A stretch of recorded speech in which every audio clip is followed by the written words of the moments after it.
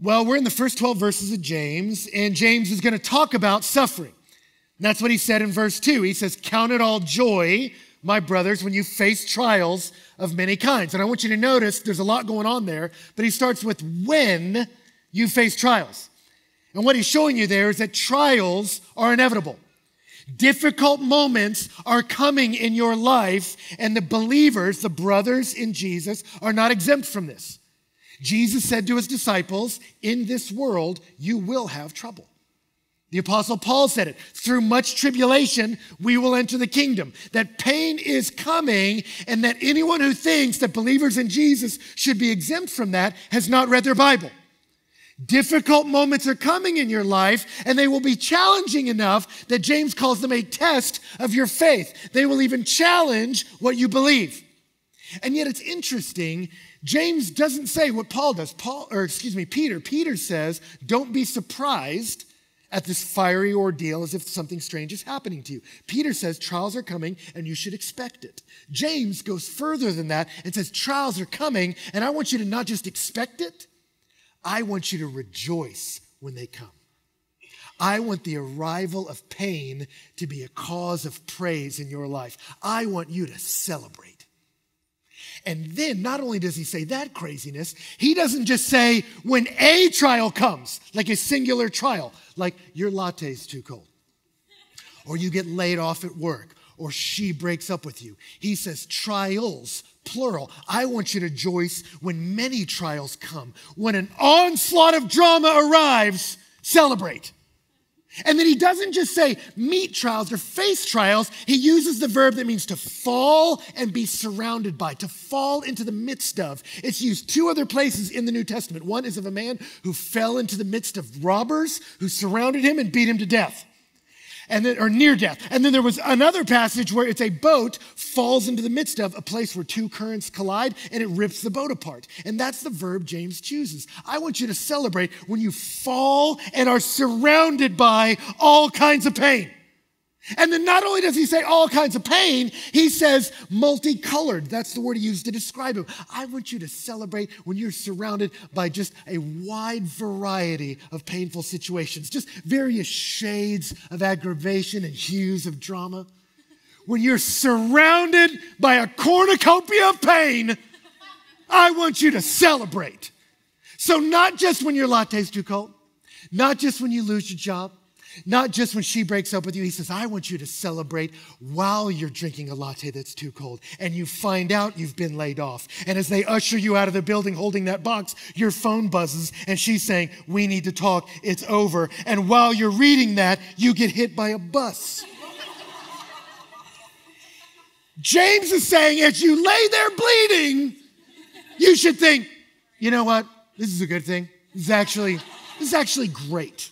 This is great. Now, I'm joking right now because you have to at some of this, right? You got to laugh to keep from crying sometimes. But James is talking about real pain. And as you read later in the book, he's going to say some of the pain they're experiencing. For some of them, it's poverty of a complete financial crisis. For others, it's persecution because of their faith. Or for others, it's because of physical illness that's lingering and won't go away. So James is saying this to real people who are going through real life pain. And this is about you too. Some of you, the stress of your job has cost you your joy and is costing you physically. Some of you, there are family difficulties that are not easily untangled. Some of you, there's lingering physical illness and it's not going to get solved soon. And the daily pain is just grinding away at your joy. And James says, in the middle of all that pain, I want you to rejoice. I want you to rejoice. And I think a fair question to ask is why? Like seriously, why? Like who does that? And this is the point, if we're honest, where some of you read the Bible and you go, see, this is why this book is so dumb. I mean, seriously, who does that? Who celebrates when they're in pain? Well, two kinds of people. Number one is crazy people. And that's what some of you are like, see, that's the thing, this book's nuts. Like who celebrates in pain? People who also think they're Napoleon or that they're a coffee mug also go, man, it's fun to get a beating. It's crazy. But I would submit there's a second kind of person that can rejoice in the midst of pain, and that is someone who knows something. Not someone who's out of touch with reality, but someone who's in touch with a deeper reality. That they understand that there's potential locked up in their pain.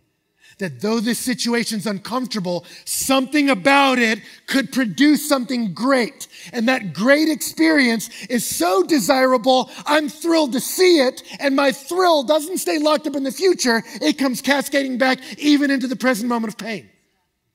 Example would be Obi-Wan Kenobi. Darth Vader, as you recall, was recently trotted back out for one of the new Star Wars movies. And you remember as he was attacking the little guys in funny helmets with his lightsaber, what did they do? What you would expect when you get hit by a lightsaber. They just screamed, right?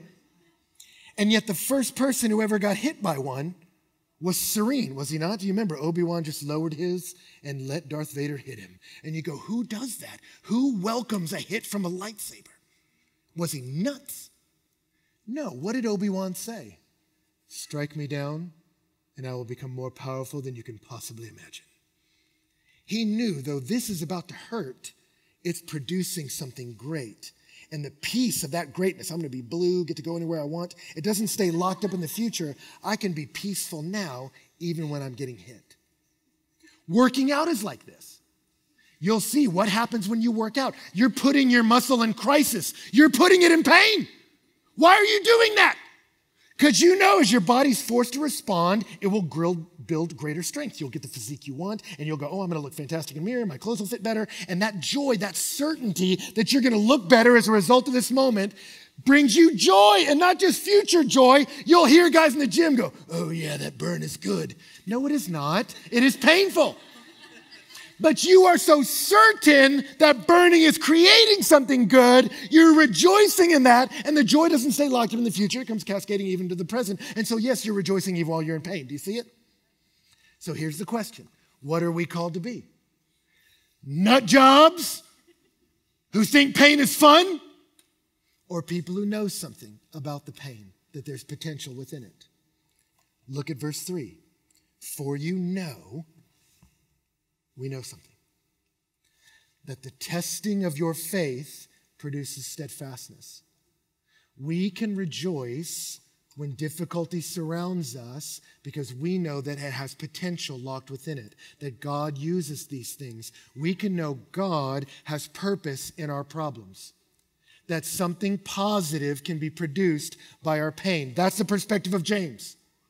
Our pain has purpose under God's sovereign care, and so we can praise. We can praise God legitimately in the midst of our problems because we know He has purpose in the pain. And James will give us two purposes.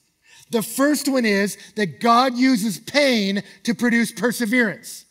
That testing of your faith produces steadfastness or perseverance. It's the Greek word hupomone. Hupo means under, and mone means to abide. That says God will put you in a crisis moment, but it's not to break you down. It's actually to build strength into you so you can abide, live, flourish, even under greater weights. It's like working out.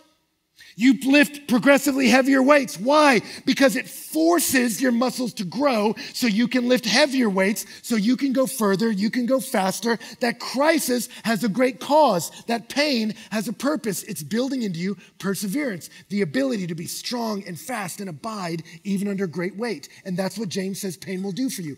Pain is an instrument in God's hand to sow into you perseverance, to put something good in you. You see it in your education. My kids, just maybe a year or two ago, learning the entire alphabet sounded horrendous. 26 letters? You monsters! And as they wrote them out their little hands, they were like, I can't do it. Ah! But we kept putting them in situations every day where they had to learn the alphabet and spell words and sound it out. And now what happened? We put them in that difficult situation to torture them? No, to produce in them something good, that they can abide in that learning, and now they can read bigger and bigger books. They can last longer. It happens theologically, that you maybe had a very infant faith, and someone just came to you with a single question about God, and it wrecked your faith. I remember me in college. I was like, well, surely the Gospels were written by the disciples. And then I found out Luke wasn't a disciple. And then I'm like, then who even is this man? And my faith just began to crumble. And I was like, I'm believing a lie. And I had to start getting answers. And as I dwelt in that pain, I learned more about the Bible. And not only did I just get my confidence back, I became stronger in my knowledge of the Bible, stronger in my faith, that God put me in crisis, not to crush me, but to build me. That's what a good parent does. That's what a good teacher does. I'm going to put you in pain, but for a purpose, not to destroy you, but to build you, to sow into you perseverance, the ability to abide even under greater weight. There's purpose in your pain today. That's what he's trying to say here. God will use it for great purposes if you allow him. He uses this test of faith. That testing carries the idea of a refiner's fire. He's assuming you have faith. This is someone who trusts God, believes God's guiding their story, and that faith is put into a fire. Why? To purify it, to make it better than it is now. And so God will do that with your life. And if you understand that, you can have joy even in the pain. I remember for me, growing up, my dad lived in Beeville, Texas. Going out to see him every other weekend was not always the easiest thing for me. My dad's a good guy in a lot of ways, but that was a difficult space for me. It was the world of men that for me as a little kid, I did not feel like I fit easily into. And yet fast forward decades later as an adult, I remember I was visiting a guy that was supporting our ministry, and he ran 44 farms, one of the largest cattle operations in Texas. And I went out there, and it was cow paradise. It was maybe human paradise, but if you're a cow, you're like, wow, as far as the eye can see, rolling hills of lush grass. And all the bulls had their own pens, just their personal space, but could also run free. And I'm like, this is amazing. And then he showed me the barn where they get some privacy so they can make babies. And you're like, oh, look at that. And he was showing me. And I remember at one point I told him, this must be the best place for a cow to grow up. And he said, oh, we don't let them grow up here. I was like, what? Why not? This place is magic. And he said, yes, but what we discovered was if cows just grew up here where it's easy, where the turf is so soft, they have weak hooves. And so as the minute they're sold and they step on a rock, it splits their foot in half and it destroys them. He said, so for their good, we ship them off to Beeville. And I said, say what? And he said, yes, for their good, we ship them off when they're young to Beeville. Because it's in the harshness of that terrain, they get some of the perseverance and strength that they need. And I remember as he said that, my entire life flashed before my eyes. I was like, that's why you send them to Beeville? And he's like, yeah, man, are you okay? Are you crying? I'm like, it's just a good story, Bob. Just give me a second. Wow, it makes so much sense. That maybe God has a purpose in the pain even when we can't see it. That if you believe he's a good dad, he uses pain for a purpose, to sow into you perseverance, to make you stronger than you are now. And so many of us hear this and we understand that and you go, wow, that's really great. And I could end the sermon here. And so God's putting you in hardship to make you a stronger person. So endure that pain because he's making you tougher. And yet some of you that are more philosophically bent go, Ben, that sounds great, but the logic breaks down. You're like, God wants to make you stronger. Why? So he can put you in more difficult situations. Take a beating. Why? So you can take bigger beatings. Well, hallelujah. Bring out the band. Let's worship. This is great. There's got to be more than that. And there is. And that's why James says in verse 4, and let steadfastness have its full effect, that you may be perfect and complete, lacking in nothing. God will put you in that difficult situation to breathe into you perseverance, that you can endure it. But that's not the whole reason he does it. He wants you to endure it because in the enduring of pain, he begins to do something. He uses that pain to perfect you. He uses that pain to add to you. If you let steadfastness complete its work, and that's fascinating because the implication is you could not. You could be going through pain right now and not learn a thing. And some of you feel that way. Hey, Ben, my circumstances aren't making me better. They're making me bitter. They're making me doubt God. They're not strengthening my faith. They've unraveled it. Well, let me tell you something. God puts you in this pain, and if you let steadfastness complete its work, it's going to perfect you. It's going to do good in you. And let me just say, by side note, this is what happened to your heroes. I don't even know who all your heroes are, but think about who they are. Most of them, I would guess, are people who went through incredible difficulty, and rather than being destroyed by it, they were improved by it. They got tougher skin and a softer heart. They got greater vision and they got greater trust. Pain has potential locked into it to make you someone who can be used for great purpose. If you let it, let steadfastness have its full effect. Why? So that you may be mature and complete, lacking in nothing. I love that because he plays on words. Let steadfastness complete, or teleos, its work, so that you can be teleos. You can be perfect. Let steadfastness complete its work so you can be complete. And he says that you can be complete, lacking in nothing. What he's saying there by using those words perfect and complete, he's saying there's some things in you, and that word perfect can be translated mature. It doesn't mean you're sinless, but it means that there's a maturing in you. There's good things in you, but they need to be matured. And then complete means, and there are other skills and understandings you don't have at all, and they need to be added to you. So James is saying, God will put you in pain so that he can perfect what you do have and then supply what you don't, so you can be a more complete human being for God's purposes in your life. That's what God does. Fills up what's lacking and adds what you miss, so you can be complete. A great physical example would be MMA, mixed martial arts. New sport, lots of popularity. What's happening? There's a mixing of martial arts, all different groups getting together. But guys always come with one thing they're really good at. And so you may have a guy that's a great boxer. He's in there and he knows how to throw a jab and knock your lights out. And so he gets into that moment, and what happens? One of the best things that can happen to a fighter is to lose. That they get in that moment and suddenly, click, lights turn out. They wake up later, thought they were on a fishing trip. Someone has to explain to them, now you got knocked out by a big, scary guy. And they're like, oh my God, that's so incredible. And you're like, I know, it's really scary. But then as they kind of get over the emotional damage, they begin to look at what went wrong. And if they have a good trainer, that trainer will say, you're a good boxer, but it needs to mature. You're like a level 6, and that guy was a level 8. So let me use this painful moment to train you. Let's get you back in the gym. Let's get you back in the crucible. Let's get you in training to make your punches sharper and crisper and faster and your footwork better. Let's improve what you already have. But there's also a skill called grappling you don't have at all. And that's why the guy picked you up and spun you in circles and threw you out of the ring, and it was a little embarrassing because you had no idea what to do. And so you got to decide, strengthen boxing, but also learn grappling. I'm going to mature what you have and add what you won't, so you can be, what they say, a complete fighter. You can handle any situation. You can handle any bully because I've added to you what you lack. That's what James is saying God wants to do for you. God is looking at you and he's going to put you in pain. Why? Because that difficulty shows you your deficiencies.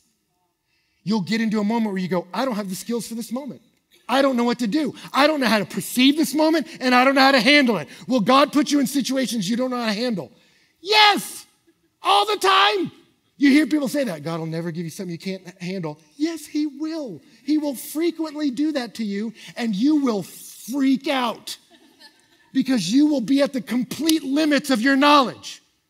But at that moment, if you let steadfastness finish its work, he's doing that not to hurt you, but to help you, to add to you what you lack, to make you a stronger person. There was a book I read years ago, Crazy for the Storm.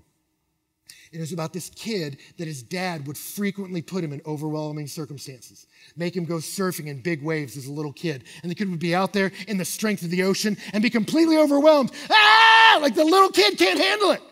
But dad was there, holding him, helping him acclimate. This is the strength and chaos of nature. Now, here's a surfboard. Here's how to navigate it so you can ride through and even leverage these circumstances for your joy, right? Then he would take him skiing, and he would put him up on a huge mountain. And this little 5-year-old's like, you got to be kidding. He's like, it's crazy, right? Let's go. And his dad would put him in an overwhelming moment, not to crush him, but to create a crisis moment of opportunity, to show him this is the overwhelming power of nature. And yet here's a way you can navigate it, not only to be successful, but to thrive and maybe even enjoy it. And his dad would put him in these overwhelming circumstances to show him his deficiencies, and then he would mature and add to him a skill set that he needed. And so when he got older, and by older I mean 13, he was in a plane crash on the side of a mountain in a blizzard, and everyone on board died, even his dad. And as this injured kid began to walk through a blizzard down the snow, that was a situation that would kill most people. But what he discovered and what he wrote about in the book was, my dad, by putting me in these situations and being near me, sewed into me the skills I needed to survive and thrive. And he made it down that mountain alive because his dad put him in crisis for a beautiful cause. That pain served the purpose, not to just give him perseverance, but to give him what he lacked so he could succeed in life. And that's what your heavenly Father will do to you. He's a good dad. I'm going to take you outside your depth, not to terrify you, but to teach you if you'll let me. God uses pain for perseverance. He'll use a difficulty to expose your deficiency. And the good news is that wounding opens the door for wisdom. That's where he goes next. He says, so you'll be mature and complete, lacking in nothing. And then James tells you what you're lacking. And if any of you lacks wisdom, let him ask God, and he will give generously to all without reproach. He says, God's going to put you in a place where you lack wisdom. Wisdom is understanding how the world works and how to work within it. That you'll get into a place where you go, I don't know how to navigate this. I've never been in this space relationally. I've never had an aging parent. I've never raised a kid. I've never dealt with this relationship. I've never had this kind of job pressure. I'm completely out of my depth. I don't know how to understand the situation, and I certainly don't know how to navigate it successfully. God will put you in situations where you go, I'm out of my depth, and in that moment, you have a response. You could not let steadfastness complete its work, and how would you do that? Pout, cry, get mad at God for not bending reality to your will. Well, if I was king, I would do it like this, and tell God what's what, and you won't learn a thing. Or you can come in humility and say, I don't understand. I need help. Somebody teach me. And humility is the key that opens the door to clarity. If anyone lacks wisdom, ask God. And then he defines God, God who gives generously. That word can also be translated singly, a God who is not duplicitous in heart. When you come to him and say, I don't know how to do this, he says, I know. I put you here. Let me teach you. Let me show you not just how to survive it, but how to surf it. Let me give you what you need to survive and to thrive. Let me teach you. And he says, and I will give single-mindedly to you, and I will not reproach you. God will not shame you for not having the answers. He put you there on purpose. He will not shame you for struggling. If you're in here saying, there's so much about life I don't understand, there's so much about God I don't understand, welcome. And the path of wisdom begins by saying, I'm not wise. I don't know. Someone teach me. Someone help me. And God is willing to do that. All he's looking for is sincerity in the search. And when you realize that he takes me out of my depth, not to destroy me, but to develop me, you can have joy even in the midst of the pain. I remember talking with a guy that was going through SQT, SEAL qualification training to become a Navy SEAL. And as he was going through it, we would talk on the phone on the weekends, just how's it going? These rigorous tests they're putting you through that a lot of people are quitting and washing out. And he says, you know what, Ben? We just went through a test this week that was nuts. I was like, tell me about it. And he said, well, they put us next to a swimming pool, and we laid with our feet away from the pool and our heads kind of on the edge of the pool, sort of leaning off. And we were all in a row together. And they took our diving masks, and they filled them with water, and then put them on our faces, covering our face with water. And then we had to clear our mask of water. I said, how do you do that? And he was like, well, the secret is to relax, and the water drains into your nose, drains down the back of your throat into your stomach. And if you relax, the water drains down your nose into your stomach, and it clears your mask. I was like, what happens if you don't relax? He says, oh, your gag reflex kicks in and you instantly vomit. I was like, did that happen? He was like, oh yeah. He's like, the guys that left and right of me instantly were like, blah, blah, blah. He's like, so we were just in a pool of vomit right away.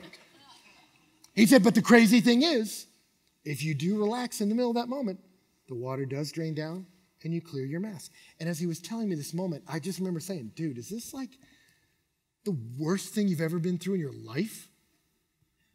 And I remember he said, no, it's awesome. And I said, you want to explain to me how laying in a pool of vomit, sucking water down your nose is considered awesome? Because you lost me. And I'll never forget his response. He said, it's awesome because I know these instructors are not wasting my time. He said, they're not just doing this to be sadistic. They know I'm about to be sent on a mission, and I may have to get there through the water. And in that mission, a bomb may go off, an attack may occur where all my gear is thrown off. And I have to have the ability within myself to stay calm, retrieve my mask, put it on, clear the water to survive, and then to continue in my mission. He says, so I know they're putting me in this pain, not to break me, but to build me. They're sowing into me the skill set I need to accomplish my purposes. And so I think it's awesome. And I love that. It was his confidence in his instructors that led him to praise even in the middle of the pain. And it's the same with you and me. How can you worship even in the midst of your wounding? It's when you have confidence. I have a king who loves me. My instructor has put me in this crisis, not to crush me, but to teach me. And as I trust him, he will build me so I can praise even in the midst of the pain. Do you see it? That's what he does. And yet he requires a sincerity to the search. And that's the next part where he says, let him ask in faith with no doubting. The one who doubts is like a wave sea that's driven and tossed by the wind. That person must not suppose he'll receive anything from the Lord. He's a double-minded man, unstable in all his ways. I remember when I first read that, I was like, well, then that counts me out because sometimes I struggle. God, I want to believe you're going to meet me in the struggle. I want to believe you're going to help me parent better. I want to believe you're going to help me navigate this relational conflict with my roommate. But I don't know if you'll help me. Maybe you don't even exist. I don't even know. So I guess I automatically doesn't count for me because James says I have to never waver and never doubt and just go forward with a stoic face and a broad smile. Like I can't do it. But James isn't saying you can never struggle. That's why he says God gives without reproach. God's not going to judge you for struggling. What God wants is sincerity in the search. He literally says that you wouldn't be double-minded. He uses the word two-souled, which commentators all agree is the first time that word ever shows up in Greek literature. James made it up.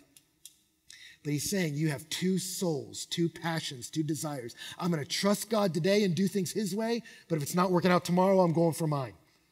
I'm going to trust what he says about how to navigate relationships. Unless it's not working, then I'm going to go off. I'm going to trust him to provide for me, but if I get a chance to cheat to get ahead, hey, that's just how business gets done around here. And so I'll trust God and the world and see how it goes. He says, you shouldn't expect anything because you're unstable in all your ways. You're trying to walk down two paths and you can't do that. Struggle on the journey, but don't try to straddle two journeys. God's not going to help you with that. And we know that's true. That's true in diets. If you say, I need to renovate my health, I'm going to do the Whole30. But here's the thing. I'm going to do Whole30 on Mondays. But on Tuesdays, it's Taco Tuesday, and I love tacos, so Whole30 is going on hold on Tuesdays, okay? And then on Wednesday, I'm back in it until lunch because there's like this vending machine by my office that has the king-size Snickers, and those are good. And then I'm going to get back on it on Thursday, but then it's Friday, and guess what?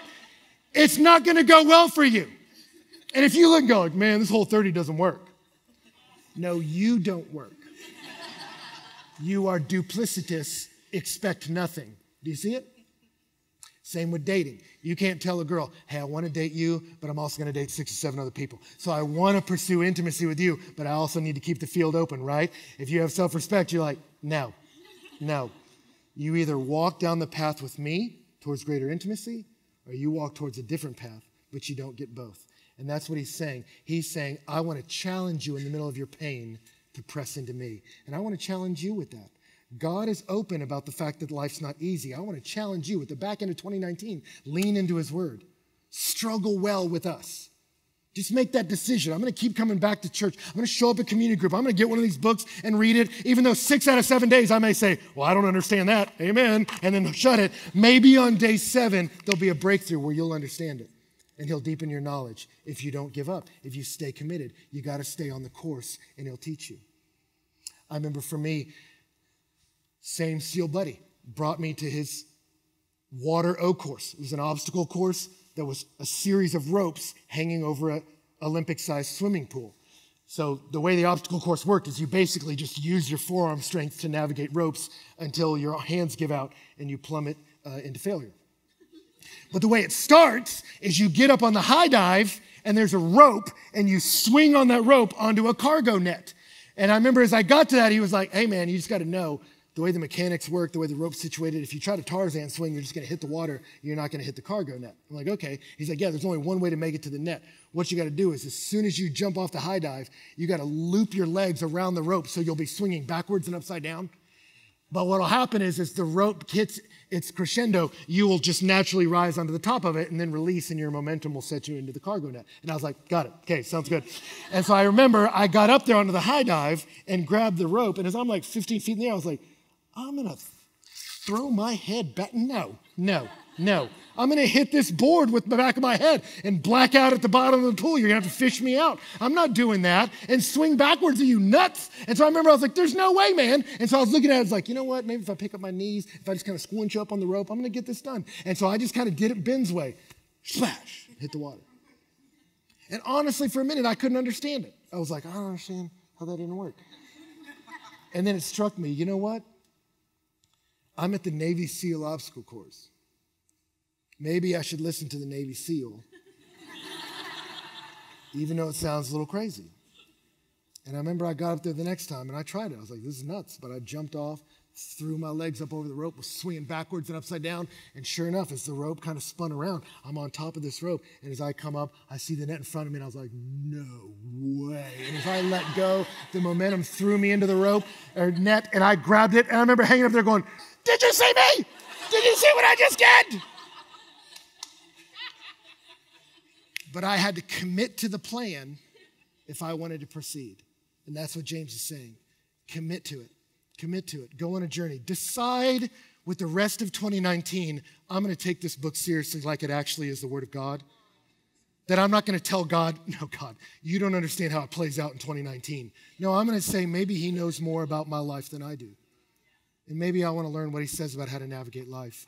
And I want to trust him. I'm not going to be duplicitous. I'm going to walk with him. And as I walk with him, he will give me wisdom. Now, what wisdom will he give you? Let me give you two pieces of wisdom that pain provides, and then we'll close, right? He'll give you the wisdom to loosen your grip and the wisdom to lift your gaze. That's the piece of wisdom that pain will bring you, to loosen your grip and to lift your gaze. What do I mean by loosen your grip? You see it in verse 9.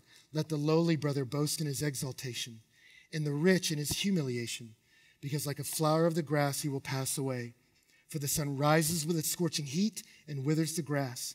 Its flower falls, its beauty perishes. So also will the rich man fade away in the midst of his pursuits. Some of you read that and you're like, why does he suddenly start talking about money in the midst of that? Because when we handle difficulty, we clutch to things for value. And a very natural thing to clutch to is money. Life may be hard, but my money gets me out of problems. And James says, be careful, rich man, because you will fade like a flower, and what you build can go away in a heartbeat. And so often God will introduce pain into your life to release your grip on things that will fade. Some of us right now, our greatest comforts come from things that are transient. And pain will expose where you are trying to make a temporal thing carry the eternal weight of your soul. So let me ask you this question, ladies. You're beautiful. Is your beauty of value to you, or is it your everything? What would happen if you lost all of your hair? If it was gone tomorrow? Would you be discouraged, or would you be devastated? If you are devastated, then you realize I've been putting a lot of significance on something that fades, because beauty fades. Sylvester Stallone. He did a movie when he was rebooting his career where he went for a more character actor route. So he gained 40 pounds of pure fat by just eating wedding cakes every day. And he said the weirdest thing happened. He said it wasn't just that I was physically changing. I got more depressed, more anxious, more insecure. I didn't want to leave my house. And he said it dawned on me, I didn't just enjoy working out. It was my source. And so when I lost my physical health, I didn't just lose my health, I lost me. And that situation exposed to him, you were putting the weight of your soul on something that fades. As a college minister, I saw this all the time. You would see some people show up at college and they were thrilled with a chance to start over. Because high school didn't go so good. And they are thrilled to college. I even met some that changed their name. You found out later, my name is actually Sam. You're like, what? They just totally rebooted. Hard reset. But I would meet these other guys that, man, high school, they were awesome.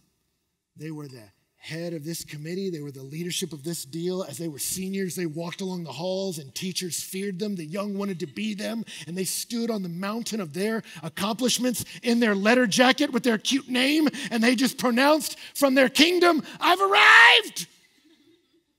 And then they start freshman year of college wearing the same letter jacket. Nobody cares, man. Nobody cares. And I would watch people that would bring on a full-blown existential crisis. If I didn't just lose the letter jacket, I lost me. And you go, well, thank God you're figuring this out at 18. You put the weight of your soul on a thing that will fade. And so often God will give us pain to show us, hey, your circumstance is temporary.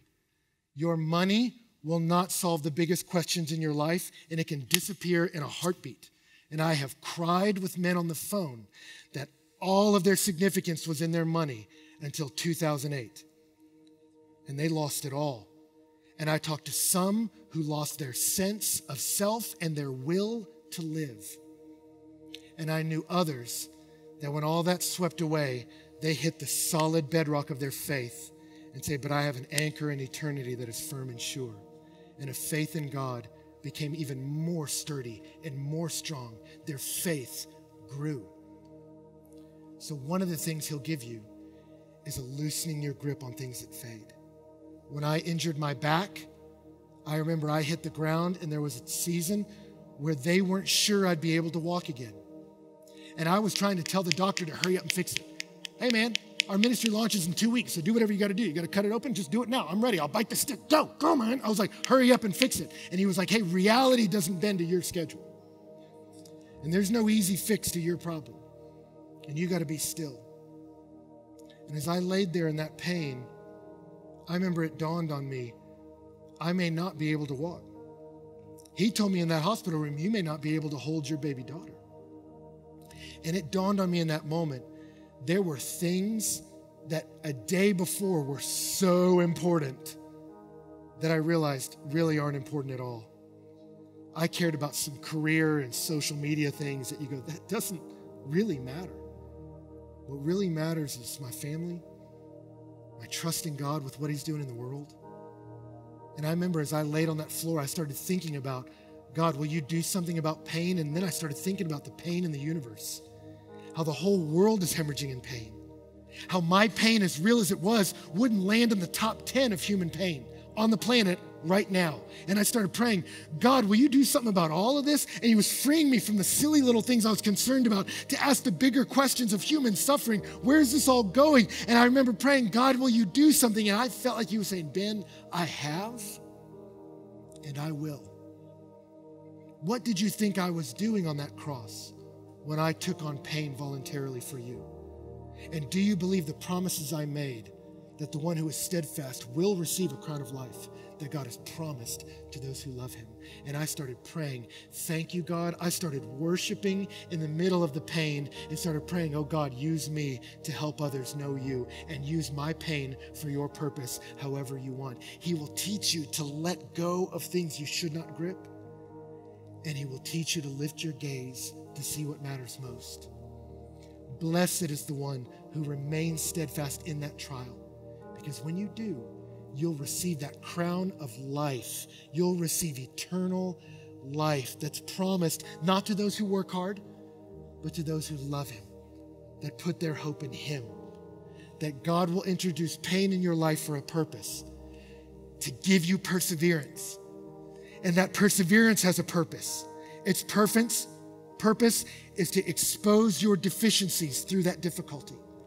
And in that deficiency, you're meant to cry out in humility, God, teach me. And he'll give you clarity on what really matters in life. And the more he gives you that, the more you'll see much of what I cared about in life fades. But there are some beautiful, eternal things that don't, and I want my life to be about those. So when I was a college minister, we did have a beautiful young woman in our ministry get cancer. And as it grew and moved from her skin to her lymph nodes, to her brain and her lungs and her abdomen, She wrote this in her blog online. She said, I recently read a quote from Johnny Erickson in my Bible study that said, if I could, I would take this wheelchair to heaven with me. If you don't know Johnny Erickson, she's a quadriplegic. And she said, if I could, I would take this wheelchair to heaven with me. And standing next to my Savior, Jesus Christ, I would say, Lord, do you see this wheelchair? Well, before you send it to hell, I want to tell you something about it. You were right when you said in this world we would have trouble. There's a lot of trouble being a quadriplegic. But you know what? The weaker I was in that thing, the harder I leaned on you. And the harder I leaned on you, the stronger I discovered you to be. Thank you for the bruising blessing. It was a severe mercy. Thank you. And our student wrote, wow. What if we all began to view our suffering, be it physical, emotional, relational, as a bruising blessing, a severe mercy? Our scars, our wheelchairs, our bald heads, all reminding us of God's sovereignty. Yes, when we live our lives in complete submission to our Creator, we can look at each and every scar as a sovereign, sanctifying scar. A scar that, because of God's complete sovereignty and His ability and desire to rid us of our sin, helps to lead us into the enjoyment of a right relationship with Him. Therein lies the true blessing of being bruised. Each blessing is found amidst the deep, indescribable relationship that develops between you and God as you trust Him. Lean on Him, and He will turn your valley of trouble into a place of springs. Let me close with this. How can that not be wishful thinking? You hear it a lot in pop culture today. Something bad will happen to someone and they'll go, well, you know, it's all for the best. Everything happens for a reason. And I'll hear people say that sometimes, and I want to ask them, whose reason? And what if that person's not good? And some of you may be asked that question. You go, what if my pain has no purpose? What if life is just cruel and horrible and then we die? Is this just a hollow, shallow platitude? Everything happens for a reason. Does it? How does that work? What's the basis for our confidence? That's where James points us. Release that which cannot hold you and look up, because there is a crown of life promised to those who love Him. James anchors our confidence in eternity. How does he do that? Because of what we talked about last week, that Jesus Christ came and He preached love. He preached peace. He preached, blessed are the poor. Blessed are those who trust God. And then that beautiful teacher died a horrible death on the cross. And if that was the end, you would say, what was the point of that? Really sweet guy just got murdered, so life is horrible. But when He burst forth from that grave, He got to have the last word. And He said, guess what? I didn't just survive the pain of crucifixion. I used crucifixion for my cause. I used that pain for my purpose. I used death to accomplish my will. I used my pain to purchase you. The worst day in human history became the best day, because I was taking your sin and nailing it to your Savior, and I buried it in my grave, and then when I left that grave, you can too. Now I'm going to sit at the right hand of the Father, and all those who trust me and love me, you will sit there too, and I can have confidence that my pain has purpose because His did, because I have an exhibit A that my Savior did it. And so it's not just a hypothetical, I hope it's true. He said, I walked through the valley of the shadow of death and I came out the other side, so that you have confidence when you enter the valley of the shadow of death. You don't have to say pain is fun, but you can rejoice in that valley, because you know my God uses pain for His purpose. He used Christ and He will use mine. And that empty grave testifies to the universe. Death is not my master, it is my servant. And pain does not own me, it works for Him. And He harnesses uses my pain for his purposes. So hallelujah. Praise be to the one who set me free, that he was buried in that grave and rose on the third day, and that roaring lion set me free. Hallelujah to a God like that, so I can praise him even in the pain. That's where our hope comes, in the fixed anchor, strong and secure in eternity, because we have a hero who went there first, and we can trust him with our lives. And the more we trust him, the stronger we'll find him to be. Lean into him and trust him even in the pain, because he's good. He's a good dad. He's a good coach, and he uses pain for his purpose if you let him.